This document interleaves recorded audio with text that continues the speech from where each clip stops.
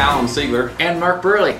Mark, tell us about Dental Science. Dental Science is a fantastic event. It's obviously applies to a lot of our dental students out there. And what it is a two-part competitive event. The first part is a written test. It's 50 questions and you have 1 hour to complete that. If you do well enough on the test, then you get to go to the skills portion. And the skills portion may include skills such as preparing the dental treatment room, seating and dismissing patients, brushing and flossing and identifying instruments. That's right.